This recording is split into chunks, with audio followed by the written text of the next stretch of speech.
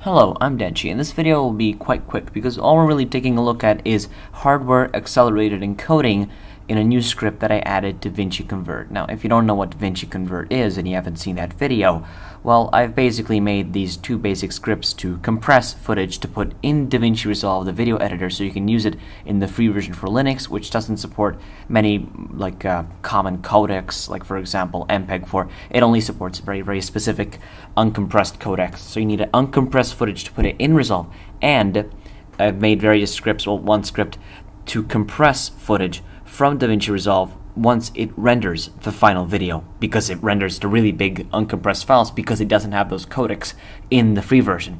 Now, today I'll be showing off how to make, well, not how to make, but how to use the new, Nvidia NVENC accelerated script that I added to Vinci Convert, because this is a compression script, because with uncompression it kind of doesn't matter, because uncompression is just very ridiculously fast anyway, so it doesn't really matter.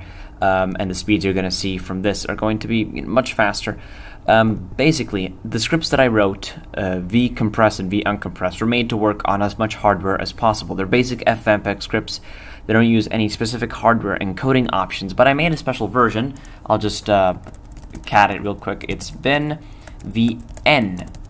compress. If you reclone my little GitLab repository, which I will link in the description, and instructions on how to install this, you'll see I've just made a version of the compression script which uses H.264 NVENC. Now NVENC, because it uses your Nvidia GPU, is going to encode things much faster, obviously. But the issue is that normally the quality is a little worse, which is why I didn't really make this script at first, because I thought nobody's really gonna want to use it. But after using it for a while, I noticed the difference wasn't really noticeable unless you really have a keen eye for this kind of stuff. And if you have a keen eye for this kind of stuff, you're probably using uncompressed footage anyway, so none of this really matters to you. But when it comes to encoding in this way, this script, so vn compress, that will basically look for .mov files which you've rendered in DaVinci Resolve and compress them to very small and efficient NVENC H.264 format in .mp4 specifically, and it will do it very quickly because it will use your Nvidia GPU. So it's no wonder that obviously you need an Nvidia GPU for this. In terms of AMD acceleration, I would make a script for that, but I don't have AMD hardware to test it on. So maybe if I get on my hands on some friends or some relatives AMD powered graphics card computer thing, then I might be able to make one of those.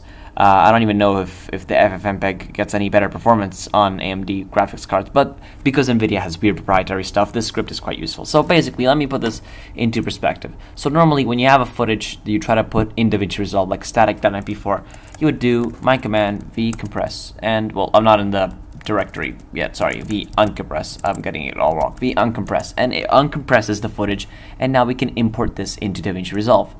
But the thing is, if you have a bigger file, like for example, I don't know, this is the outro to all my videos.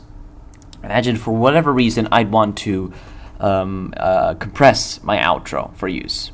Now, I could sit here and use the v-compress thing, and it will compress it, but as you can see, the speed is quite slow. It's 0.5, 0.48.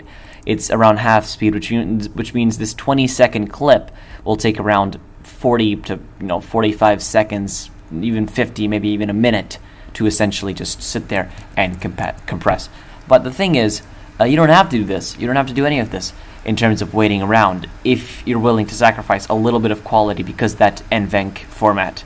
You can use vn compress, which is the new command that's been added. Once again, the installation instructions are going to be in the description. You press enter and boom, we're looking at 2.6, 2.7, 2.8 almost speed. So this is going to be done really quick. Look at that, it's already done.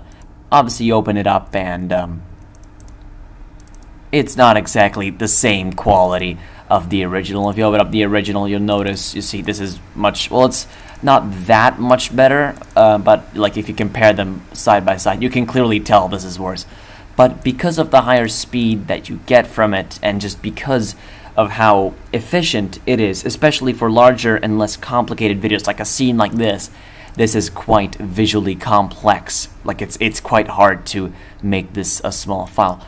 If you really need that high fidelity, just use the default V compress and do it the slow way. Just wait for that, you know. But if you're in a pinch, you really need to get things done quickly for whatever reason, then you can use VN compress and boom. Well, I don't know why it's outputting to .mov.mp4, but I'll fix that later. But yeah, so that's basically it. Thanks for watching the video, and be sure to update the version. Yeah, thanks.